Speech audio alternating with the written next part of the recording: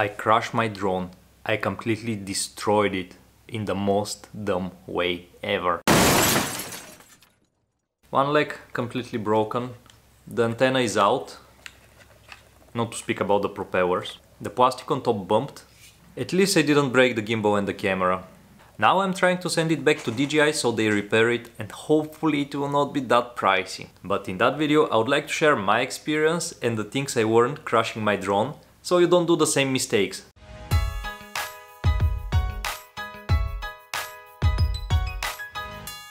Pressure. As a content creator 2019 who just started, I feel enormous pressure to produce better and more epic content, which pushes you to take more risks. Everyone has a drone nowadays, and it's really hard to stand out from the crowd. Such shots like flying above the building, moving left and right, up and down, flying forward, they're boring, everyone saw them. Yes, they can spice up a little bit your video, but if you really want to step up your game, you have to start doing more creative shots, such like Sam Calder. Unfortunately, they're requiring a lot of skills. Now let's move on to the things I learned from my crash.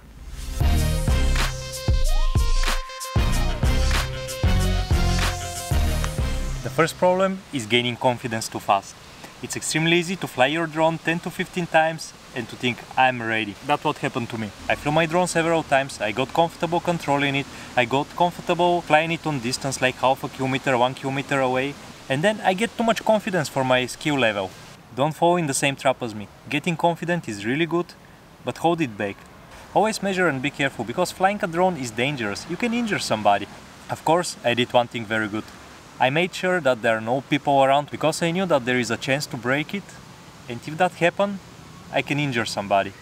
I'll not show you the footage how I crashed the drone, because I'm a little bit afraid that I can get some fine. 2019, flying a drone became really dangerous and you can get in trouble really easily. Where I flew it, it was totally legal, it was allowed, but you never know. I'll show you 3 clips which are a very similar situation, and I'll show you the mistakes I did. Now let's check the clip which was successful.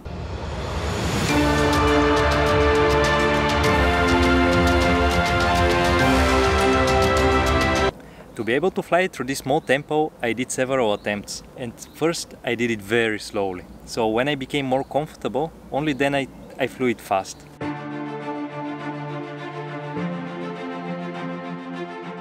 The other thing worth mentioning is that I faked it. I'm not so skillful to pick up the drone from somewhere, start flying to the tempo, and then find the pass through and fly through it. So what I did is that I put the drone in the tempo, found the perfect angle from where the drone is passing through, and then slowly I flew the drone back. In theory, when you fly the drone fast forward, it should just go through the tempo. Unfortunately, that's the theory. There is one major thing you have to consider, and that's the weather. If there is a small wind, it can move the drone slightly. It's misaligning. I had several not successful attempts where I mostly crashed the drone. It's very important when you're flying like that to watch the screen. Always watch the screen, because the drone is flying too fast, and if something goes wrong, you have to act immediately. You don't have any time to react. You have to react immediately when you see that something is going wrong.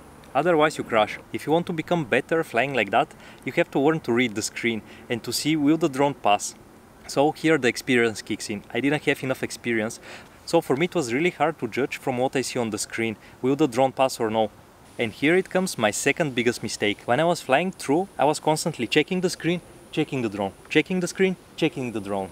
When you're checking the drone and when you fly at full speed, you don't have time to react, because till you see that you crash it, it's already crashed. So always trust the screen. If you have somebody to help you, you can give him the task to check the drone, and his only task to be to watch if the drone will pass, and if something to give you a signal to stop. And your task will be only to watch the screen. So you have to learn how to fly only with the screen. My third mistake was that I didn't take the weather into account. When I flew the drone, there was a little bit of wind, but I didn't take it into account, and that caused the crash, because a little bit of wind misaligned the drone, so I just flew it full speed into a wall. Very stupid mistake. So always take into account the weather. So let's recap. The social pressure. Don't pay attention about what other people are doing. Try to create the best what you can do, and always try to improve. The second one, never be too confident. Always have a realistic judgment of your skills. I forgot the third one. Okay, I remembered. Learn to fly with your screen. don't try to watch the drone. Your attention should be focused on one place. You don't have time to react. So always watch the screen and fly with the screen.